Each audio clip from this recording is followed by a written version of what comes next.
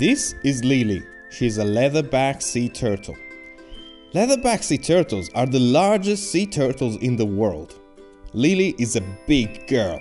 I mean very big. She's about 2 meters long and weighs over 250 kilograms. Although Lily is not the biggest in her family, she is definitely the greediest. Lily loves to eat jellyfish. She says that they are even better than that thing that humans love to eat, called chocolate. A normal leatherback sea turtle needs to eat 50 to 70% of its body weight in food every day. But Lily? She can eat 100% of her body weight in food every single day. So imagine an adult human being who weighs 70 kilograms eating 70 kilograms of food in one day. Amazing. But how does Lily find all this food? You're probably asking yourself. Lily is quite clever and she knows all the best spots to find yummy jellyfish. But it's not always so easy. Lily often needs to travel long distances to find dinner. She once traveled for almost 2 years from Indonesia all the way to America just to find the tastiest jellyfish. Lily made all sorts of friends during her travels.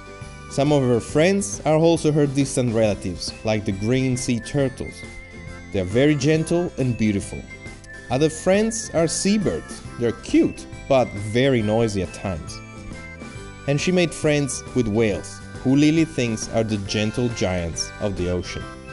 During one of her travels, she even met a handsome leatherback sea turtle called Mr. Right. It was love at first sight, and soon they made little lovely leathery babies. One day, Lily grew hungry and began eating lots of delicious jellyfish, one after the other. She couldn't get enough. She ate and ate until she felt a weird taste in her mouth. This jellyfish didn't taste so nice, but she swallowed it anyway.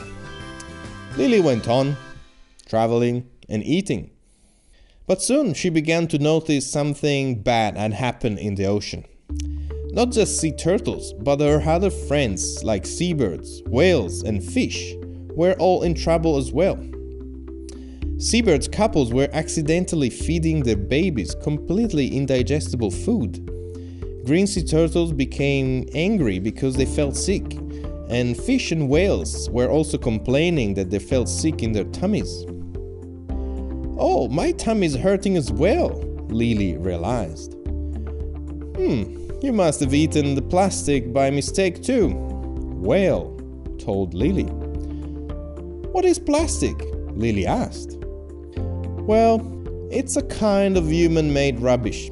Really nasty stuff that doesn't go away," Whale said. "Plastics are impossible for us to digest. Many of my friends have died because they ate plastics accidentally."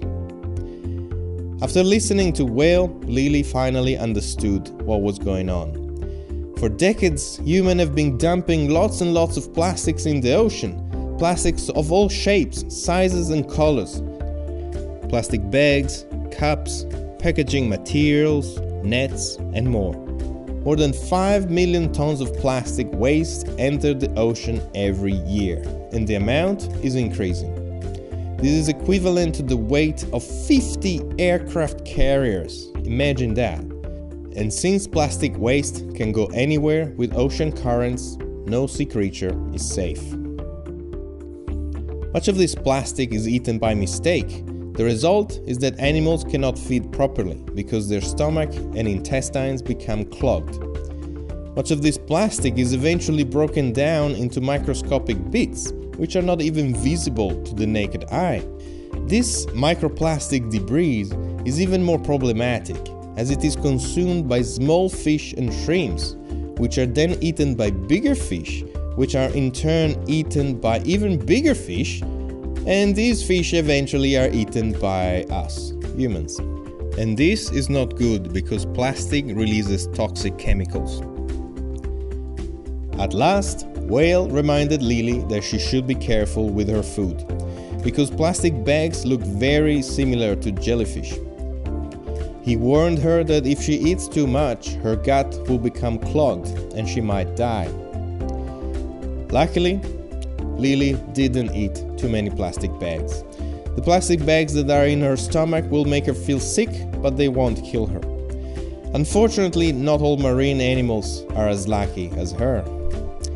Take her babies, for example. They are young and inexperienced. They cannot tell what are plastic bags and what are jellyfish. So the ocean is a very dangerous place for them. Overall, the situation is bad. The ocean and the life it supports have never been in so much trouble. However, it's not too late to protect marine life from plastic.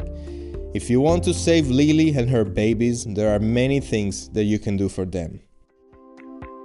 Here are some very simple actions that you can take. Recycle, reduce, and reuse. Recycle everything that is recyclable, but better avoid single-use plastic products. And if something is made of plastic, ask yourself, do I really need this? Can I find a better alternative that is not made of plastic and is reusable? You can be a positive example for those around you and inspire them to make a change. Finally, join and support the organizations and programs that are pressuring governments to ban single-use plastics. The louder we are, the more impact we'll have. The future of Lily, her babies and her friends is in your hands.